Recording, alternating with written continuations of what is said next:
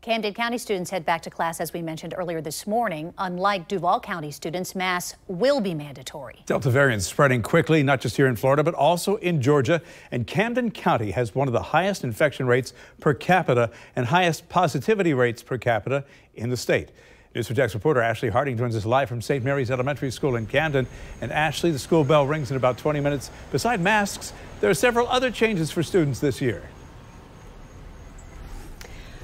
Right, Bruce and Jennifer, there are a couple of changes this year. First of all, masks are not only required on campus, they're also going to be required on buses as well. As you mentioned, though, we're 20 minutes out from the school bell ringing here at St. Mary's Elementary. We've seen quite a few people make their way in. We are noticing, yes, they are masked up as they walk toward the building and into their classrooms. Lots of parents with their kids wanting to still have those first day fun moments, like taking pictures by the sign. And you see some right over here as well. They're just getting out of their car, getting ready to put their masks on and make their way in to greet their teachers. But yes, the reason for all this is because the transmission rate in Camden County, it is extremely high. Now, again, I want to show this to you right here. The district says assemblies and other large gatherings unfortunately are on hold until further notice. Field trips will only be allowed if safety measures can be followed. Also, volunteer programs are on hold as well.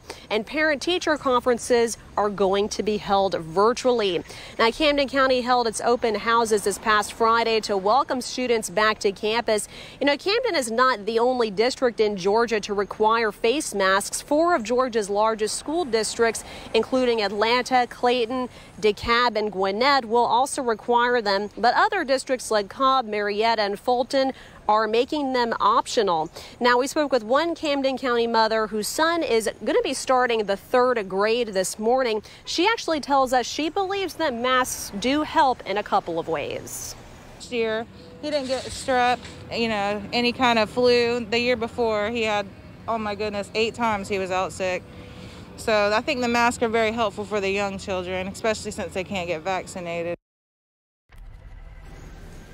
Oh, yes. And speaking of vaccinations, Georgia still has low numbers, and as of this past Wednesday, less than half of eligible Georgians were fully vaccinated. Again, the bell is ringing in just about 20 minutes. Parents and students are making their way. We are going to be here for that.